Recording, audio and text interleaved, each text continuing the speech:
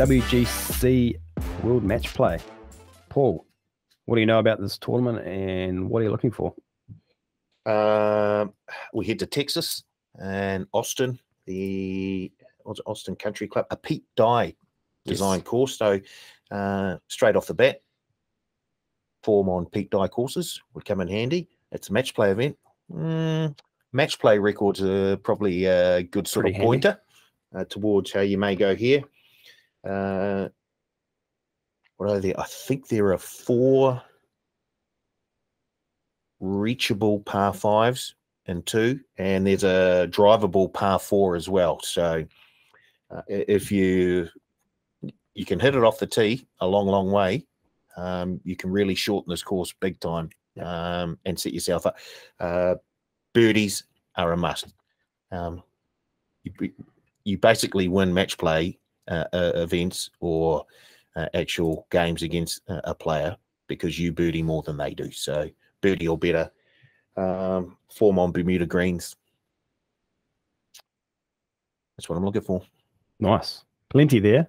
Patrick, anything to add? Yeah, for me, it's going to be a strong sort of tournament form one. Look at the guys who've done well here in the past. It's a pretty quirky course, even for Pete Dye's standards, Austin Country Club. So guys who do have a good track record there, I'll be sort of naturally leaning towards. Yeah, form on other Pete Dye courses as well.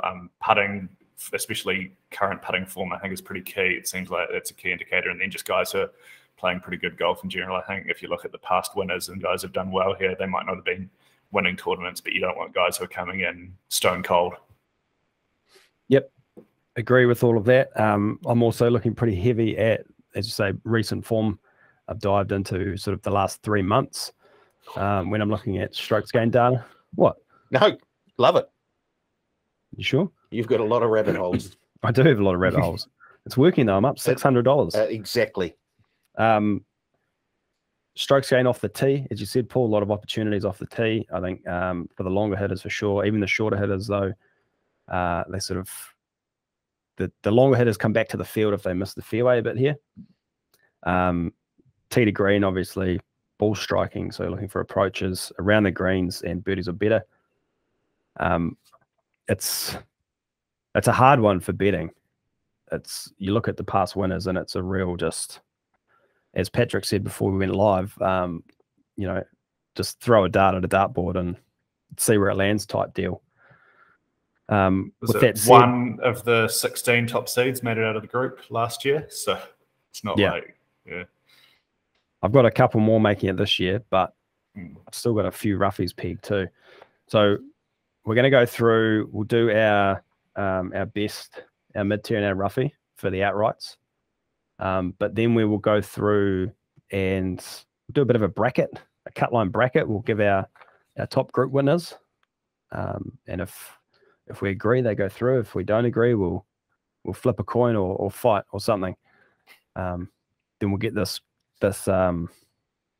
bracket of ours up on the TAB socials, and you can rip it to shreds if you like, or give us. Or let the players do it themselves on Thursday and Friday. Yeah, it'd be interesting to recap next week, see how many we got.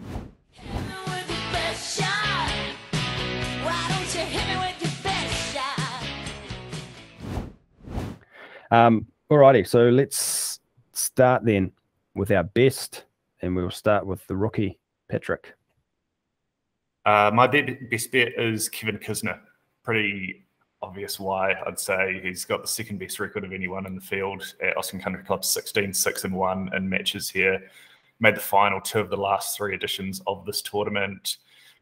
3 top 10s this year, including a 4th at the Players, so he's in form and goes well on Pete Dye tracks, and 5th in strokes gained putting for the season, and on the improve after a huge putting week at the Valspar. He was 10th prior to last week, so yeah, I think that all sets up well for him. He's also had a bit of a whinge about not making the Ryder Cup team last year and was going on about politics and all that sort of stuff. So I think he'll be motivated to show that he's a good match play player with the President's Cup team in mind this year.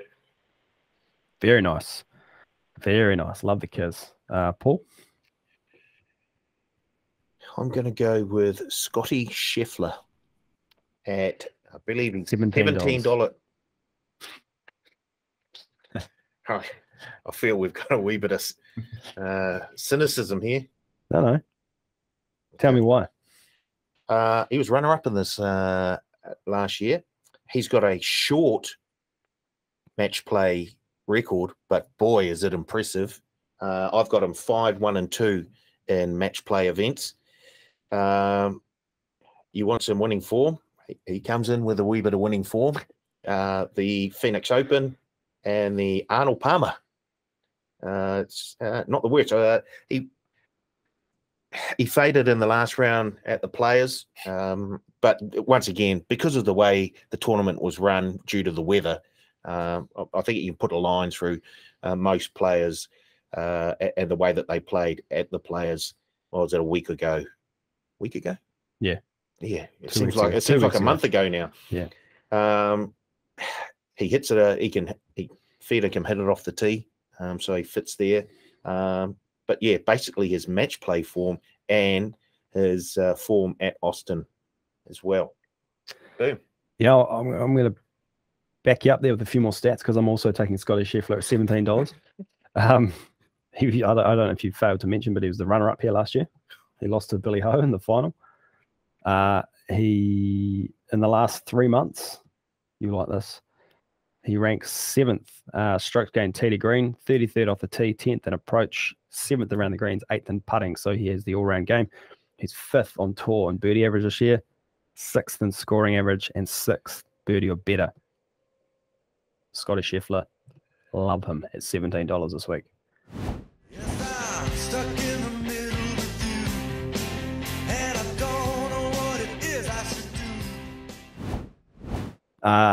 Mid-tier, Patrick. Yeah, same price as my best bet, my mid-tier guy, but I'm going with Austin's favourite son, Sergio Garcia. Also got an excellent record at Austin Country Club, 12-7-1 matches here. Was good, relatively speaking, for a European at the Ryder Cup last year. Obviously, plenty of match play experience. Made it out of the group each of his last 3 WGC match play appearances. Top 40 in every appearance he's made this season, and good record at the Players and Heritage as well, with 2 of his last 3 appearances top 22 or better at the Players and a T5 in the Heritage 2 years back. So enjoys Pete Dye tracks. But yeah, it's mainly just the match play record and the experience he brings there that I think appeals to me. Very nice. Paul? Joaquin Niemann at, I think he's $34. Hasn't moved. Yep, $34. Joaquin Niemann. Let's look at his. Once again, another one with a very, very short match play record. He's 1-1-2, but his stats line up very, very well. He's won this season at the Genesis, had a top 6 at the Farmers, the tournament before that. He is 7th strokes gained tee to green, 6th strokes gained around the green, which I don't know if I mentioned. I think will be a key stat this weekend, strokes gained around the green, and he's 37th stroke gained off the tee. So I do like the way that Joaquin Niemann fits in here, and I've got him going quite a long way. Second best golfer in the field over the last 3 months, just FYI. You're not going. I'm not going. No, I'm not. Okay. Just thought I'd back you up there with that one. Thank you. You can't putt though. I was going to take Kevin Kisner. I really like Kiz here this week, but for a little bit of variety, given we've already locked in one double up, I'm going to take Max Homa at $41. Over the last 3 months, Max has been the 13th best golfer in the field. He's 18th tee to green, 10th off the tee, 13th approach, and 18th in putting. 23rd on tour in birdie average, and 25th birdie or better. His 2022 has started like this: T15, miscut, T14, T10, T17, T13. So he's there or thereabouts, sniffing around. Very good match play record on college. Last year here at this tournament, he went 2-1. Did not progress because he lost in a sudden death playoff to Billy Horschel, who eventually went on to win. On the 3rd hole of the sudden death playoff as well. So. Yep. So yeah, his match play record is 2-1. But he's in a group with DJ, who is sort of, I guess, finding some form at the moment. Could be a problem. Matt Wolf can't keep the ball on the planet, and Mackenzie Hughes, who just not in good enough form for me. So yeah, really like Max to win his group, and if he can get out of his group, it's rethrow the dart, I guess. But $41 for Max. Looks like a long shot, baby. Patrick, your roughie, please. So I really wanted it to be someone you just mentioned, Mackenzie Hughes there, but yeah, I just couldn't quite find the numbers to support my argument, because the guy I did land on is someone who long-time listeners of the Cut Line will be very familiar with, and Eric Van Rooyen.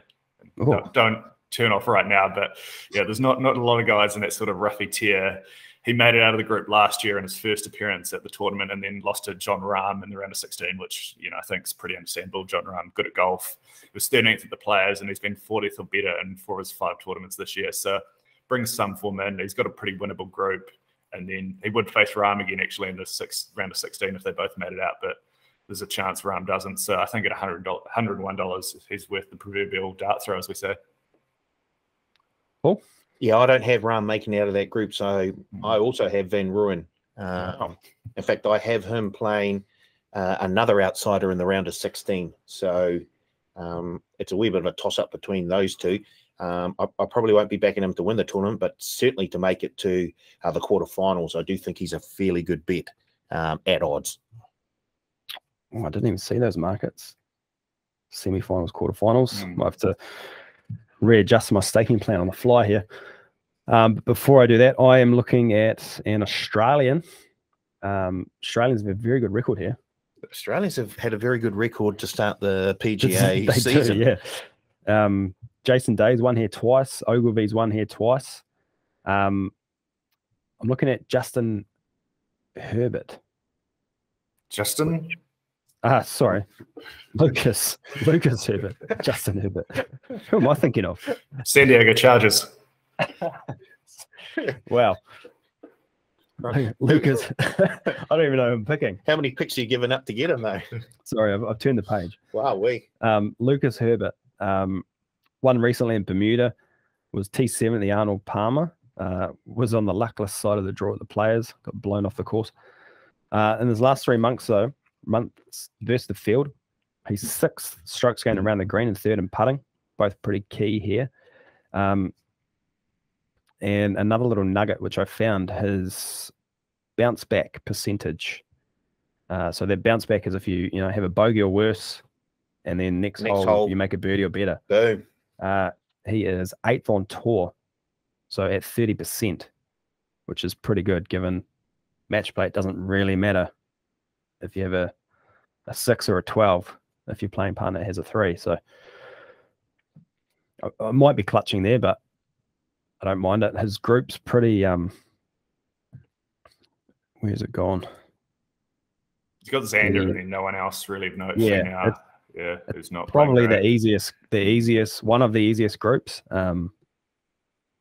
to get out of. So yeah, $101, Lucas Herbert for me, not Justin. All right, should we do our bracket? Bracket breaker. Now this is just all sort of on the fly. Like I say, if we don't have a unanimous decision, then we'll work it out. I'll start. I've got Rahm, Group 1. You guys don't? No. Who have you got? I've got Munoz. No, I've got Rahm coming out of the group as well. Okay, Rahm it is. Outvoted. Wow. Well, this is blue on blue doesn't work very well. And then we've got to go to Group 16. We'll do it down the page in bracket order. Yep. I've got Brooks. I've got Van Rooyen. Van Rooyen. Okay, Van Rooyen. Group 9. I've got Gooch. Westwood. Oh, gross. That whole group is gross. Like, no. It could talking to the bookies could very well change prices there too. Well, if DeChambeau if doesn't. DeChambeau doesn't. Yeah. So Yep. back west would now at $5. Scratchings are playing. Yeah. Golf betting. Group 8, which is DJ, Max, Wolf, and Hughes. I've got Homer. Paul? Same here. I had DJ. Well, it doesn't matter. Homer it is. Group 5, Scheffler, Fitzpatrick, Fleetwood, and Poulter. I'm guessing Paul and I have got Scheffler. Yep. So do I. Well, yeah, we've got First time. unanimous. Right. He definitely doesn't make it then. No. Yeah. Group 12, Horschel, Peters, Hoagie, and Minwoo Lee. I've gone Horschel. Lee Ho. Yeah, same here. Yep. That would be sick. A final rematch in the quarterfinals there.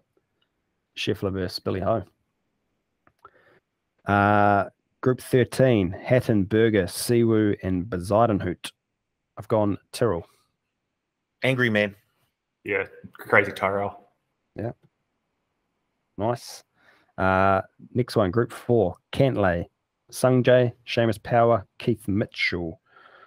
I have got Sungjae. Keith Mitchell. I've gone for the Pride of Waterford, Seamus Power.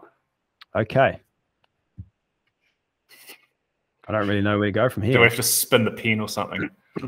Oh, no. How, and you and I flip a coin. Hey, we're not back at high school now, big guy. You and I flip a coin. Yep. When it goes through. Heads. It's a heads. So now I've got to flip a coin for me and Pat. When it goes through. You call Tails. it, Pat. Tails. Tails. Tails. So who you got? Seamus Power. Seamus. But I feel like the better way to go when we've got 3 different people would be to pick the one we don't have. But Well, we could do that. no, we'll stick with Seamus. I won, so stick with Seamus. Cantlay. The favourite. Yeah. Just, I saw Keith Mitchell tweet a few days ago. He wondered if there could be a strokes gained restaurant scene because he's very, very keen on a number of restaurants in Austin. And just wondered if the better the restaurant in the town or city where they're playing, whether that has an effect on whether there's a player who reacts positively to that. Yeah, right. Just figured out a better way to Do it on the keep track. I'll do it online. Give me a second to catch up here. You catch up. We'll go to the next one. Yeah, go next group. Next group is Morikawa, Cockcrack, Garcia, and McIntyre. I'm guessing you're going Garcia. Yeah, I've got Sergio. I'm going also- Colin. I've got Garcia. Garcia it is. Next one. Next 15? group is Abraham Answer, Webb Simpson, Brian Harmon, Bubba Watson. I've gone Bubba. I've gone my favourite Mexican, Abraham. Yeah, I was tossing up between Bubba and Harmon, but since Carl's on Bubba, I'll join the army. I really, as sick as it is, and anyone from my syndicate of friends listening, I really wanted to find a reason to pick Harmon this week because he's been playing some pretty good golf, but his match play record is not great. Whereas Bubba on Bubba's tracks he goes well on. You kind of have to just ride him, right? And he's got a Yeah. pretty good record here. Exactly. Group 10. What do we got? Oosthuizen, Casey, Connors, Norin. Ron Casey. I'm on Norin. Casey. Casey it is. Next one, I think Schoff, I know. Schofelli, Tony Finau, Herbert, and Kanaya. I'm on Carl's Ruffy Herbert here, so Me too. Oh, well. Who'd you have? Just Sorry, out of interest? Xander. Sorry, Xander. Next one, I can already tell you who's going through. JT, Kevin Kisner, Mark Leishman, Luke List. I had Leishman. He doesn't get through. We both had Kev. Big Yes. Kev. Next one. Interesting one, this one. Spieth, Scott, Rose, or Bradley. This is, what group is this? Group 11. I've gone Spieth. I've gone Spieth. same. Spieth, hook him. Here we go. Then we've got Neiman, Nah, Henley, McNeely. Group 14, I've gone Joaquin Neiman. I've gone Joaquin. Yeah, straight. I'm on Neiman too. In the final group, group 3.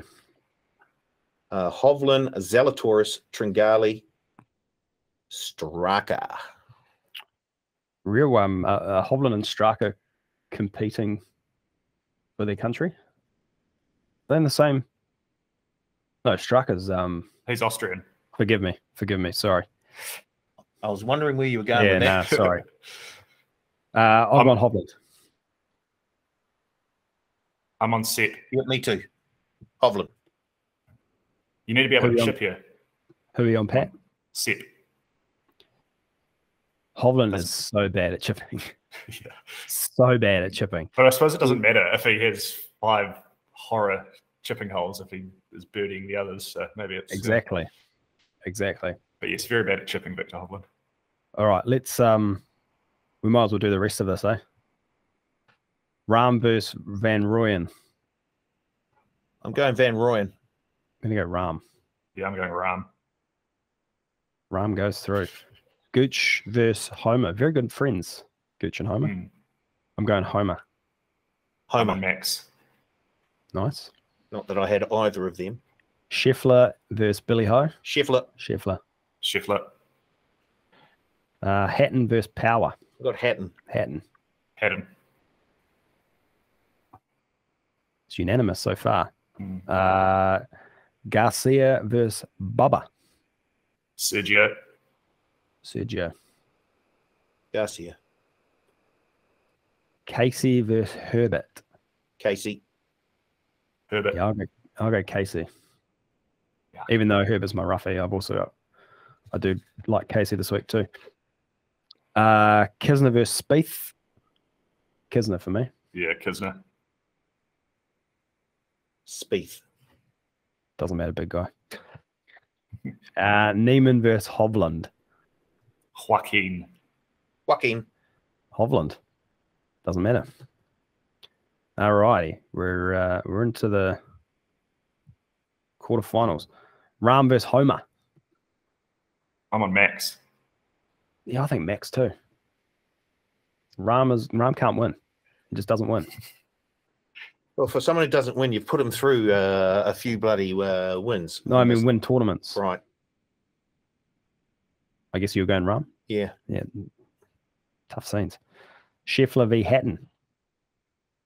Scheffler for me. Scheffler. Yeah, I'm on Tyrrell, but it doesn't matter. Garcia versus Casey, a true Ryder Cup teammate battle here with both incredible match play records. I'm going Casey. I'm on Sergio. Casey. And Kisner versus Neiman. I will go Kisner. Neiman. Kisner. Woo!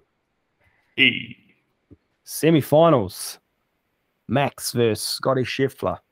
Scheffler. Max. Casey versus Kisner. Casey. Kisner. Probably Kisner. Yeah. And then third place match, Homer versus Casey. I'll go Homer. That's the exact sort of match Casey wins when there's nothing on the line. Yeah, probably. Paul? Who have we got? Max versus Casey. Casey. Who you taking, Pat? Casey, yeah. I can be twisted. And the championship match, Scheffler versus Kisner. I've got Scheffler. I had Scheffler going runner-up on my bracket, but not against... He's your best bet, but he's going runner-up. That's interesting. Yeah. Okay. Runner-up to my mid-tier. Yeah. Who was? Neiman. Yeah. So I'll go Scheffler, seeing as you won't let me put Neiman in there. I had Kisner beating Tyrrell Hatton in the championship game in my bracket, but it doesn't matter because you're both voted for Scotty. I haven't done a bracket, so... But I had Scheffler as my best, so he's come out on top. There we go. Scotty Scheffler, the champion over Kevin Kisner. Very nice. A lot of fun there. We're running out of time, so let's get to some betting. We are a betting podcast after all. Patrick, you've got $100 to spend this week. What are you doing with it? All right. I've actually written them down this time, so I'm not going to get confused with staking halfway through. $5 each on Kisner and Sergio to win at $41. $6 on each of them to make the final at $26. Then $10 each on Tyrrell Hatton, Max Homer, Kevin Kisner, and Sergio Garcia to make the semis at 10, 11, and 12 and 12, respectively. And then I'm using the rest of my money on a boxed multi, any four of the following to win their groups out of Sergio Garcia, Scotty Scheffler, Kevin Kisner, Alex Noren, Jordan Spieth, Tyrrell Hatton, and Joaquin Niemann. So 35 bets at $1.08 each, and then the last 20 cents just on all 7 from that group. Sick. That is the first time we've ever had a box multi on the cut line, I believe. Not really a sport that lends itself to box multis usually, unfortunately. But that is wild. Paul, where are you going with your $100? Crazy. Right. I'm going Scheffler, $10 to win at 17. Scheffler, $10 to make the semis at 750. I'm going Niemann, $10 to win at 34. Niemann, $10 to win the semi, or make the semis at $10. And $20 on Niemann to win Group 14 at $3. And then I'm going $20 on Van Rooyen to make the quarters at $750, and $20 on Van Rooyen to win Group 16 at $375. Nice. I missed the quarterfinals and semi markets, but I'll stick with what I've got because I'll be having plenty more bets than what's written down here. But I'm going to go 10 on Scheffler to win at 17s, 10 on Scheffler to reach the final at 13s. Then I've also got 10 on both Hatton and Homer to reach the final at 17s and 26s. Interesting to note that those 3 are all on the same side of the draw.